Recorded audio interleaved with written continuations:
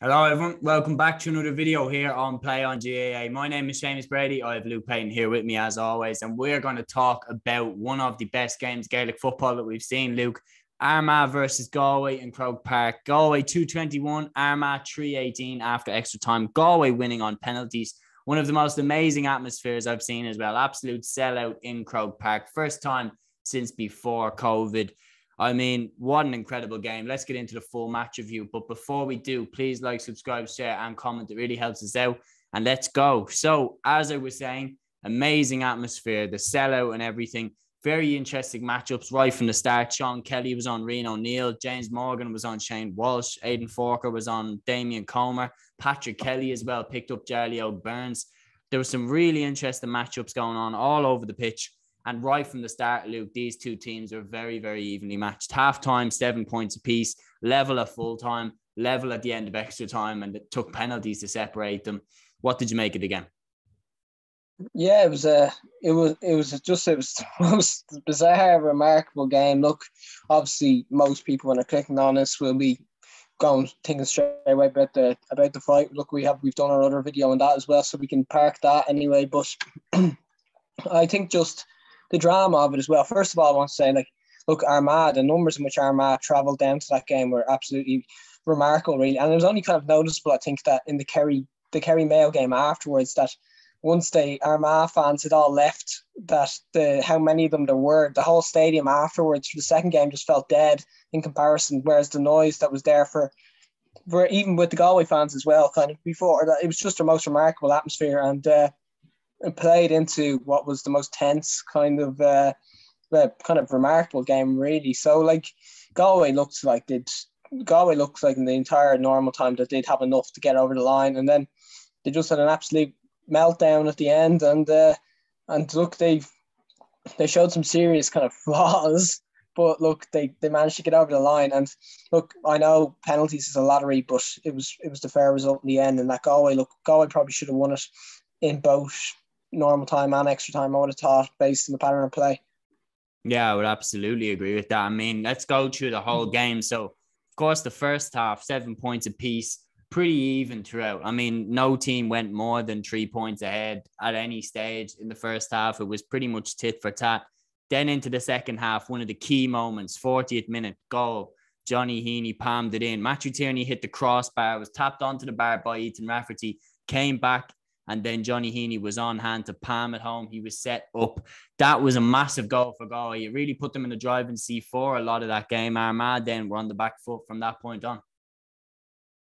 Yeah, definitely. And look, that's when Galway started stretching the lead out then as well, and it just looked inevitable that they were going to be able to drag themselves over the line. And look, it was kind of jumping to that end of the game where the last 5 minutes or so, you could say, it was bizarre stuff from Galway. Was that it was two complete Hail Mary balls put in, and with the bounce and everything there as well, and that they just couldn't cope with this high ball coming in whatsoever, and then ultimately finished up with palmed goals and everything as well. And then the most bizarre of it all was Shane Walsh with about 20 seconds to go, that all he had to do was to hold on to the ball, or even just lay off a simple hand pass, and he tries the most ridiculous outside the boot pass shot. I don't even know what it was. Yeah. To no one. There was nobody near. I don't even know what he was trying to do, whether it was a shot or a pass or anything like that, and then go straight up, and Rian O'Neill kicks the free that comes directly from that as well. So Galway, they absolutely shot themselves completely in the foot there with the last few minutes. The defending was car crash stuff. The goalkeeping was even worse. And then the Shane Walsh thing as well. And then look, for the fact that we got the brawl then straight away after that as well. Between all that, it was unbelievable drama, really. Between number one, we nearly saw an all-time capitulation. And then number two, we saw a huge dust-up as well. And then look, the extra time break seemed like it went on for about 25 minutes as well, between the fight and everything as well. It was the longest extra time break I think I've ever seen. And just between all of that, you'd be exhausted nearly before extra time had even started. And look, it was just a classic of an ending, I suppose, just to normal time. Yeah, no, definitely. I mean, the two goals that that Galway conceded was just ridiculous. I mean, it was literally route one.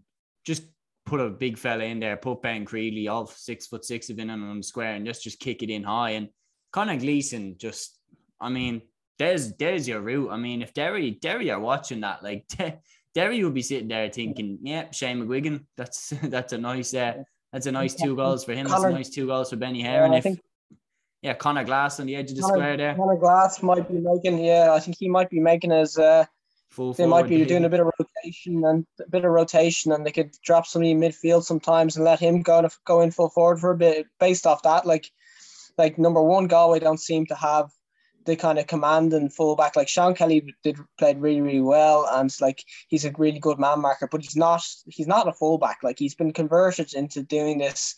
He's a very good man marker, and that he did pretty well, I think, on Rian O'Neill, and it was a really good tussle there as well. But he's not somebody who's going to man the edge of the square. And you look in the rest of the fullback line, Jack Lynn's a small little fella, Liam Silk as well. They don't have that command in fullback. And then obviously, look, the keeper is the absolute opposite of commanding as well. So I think that has to be a big concern for them going forward. And like, I think any team looking at this going forward, any team left in the championship looking at that, I think will be they'll be happy enough to take a few speculative enough shots in case they drop short.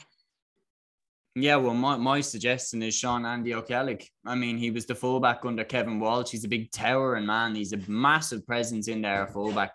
Massive presence. He'd be great under a high ball. And, I mean, I don't know why Pádraig Joyce just didn't take a fancy to him or whatever. He wanted to play this more pace-based game. I get it. But Sean Andy O'Kellig would have been great there to throw back in the last few minutes, shore up the defence against the high ball that was definitely going to come in, by the way. But instead, you're right, they have only small lads in the full back line and a goalkeeper that was happy to kind of sit on his goal line and wait for the ball to come into him rather than doing anything and taking a step out towards it. The other key moment in normal time, this was before the 2 goals went in. Of course, the goals were scored by Aidan Nugent, and then Conor Turbot kicked the second one into the back of the net before Rian O'Neill got his free after Shane Walsh gave it away. The red card for Greg McCabe. Of course, he clashed with Matthew Tierney. Very hard clash. Really hard to call, to be honest. I was surprised when the red card was shown. Some replays, it looks like, maybe it was the right decision. Some replays, I'm like, no, he meant to hit him. And my instinct is he meant to hit him shoulder to shoulder. I didn't think he meant to hit him in the head. I think he meant to clean him out, but I think he meant to do it fairly. What was your stance on that? Red card or yellow or what? Yeah, look, I think it's one of these that the card colour is impacted by the end result of the tackle. And look, obviously the tackle did a bit of damage and it caught head high. And I think once it gets into that, look, you're going to be lucky to avoid red once that happens. With the way the game is now at the moment that we've seen, like after the whole incident with the John Small and Owen McLaughlin, the fallout from that last year as well, I think, look, the GAA are probably going to make a point that they're not going to allow another incident like that. And I thought it was kind of reminiscent of the John Small incident last year. So I think, look, based on the kind of everything that happened after John Small last year, I think the GAA are going to make sure that they don't have another incident like that. So, look, I'd expect those type of tackles are going to keep being red cards like from now on in GAA. And yeah, look, I completely agree. No intention whatsoever to catch him on the head. But look, when you do, look, you have to be prepared that you could be facing the consequences that he did. Yeah, no doubt. The other key moments as well, of course, the swapping of the goals during extra time. Rory Grugan, this was the softest goal of the lot. I mean, literally, this is the one I'm talking about. Bounced. The goalkeeper standing there, just watching it come in. And then it just seems like the Galway defenders are just like, no, we've conceded the goal. Then Killian McDade scores a brilliant goal. Brilliantly set up by, I think it was Mannion, young Mannion that came off the bench. Lovely 1-2 with Shane Walsh into Killian McDade, who would hit a brilliant finish, by the way. He's going full pace into the corner.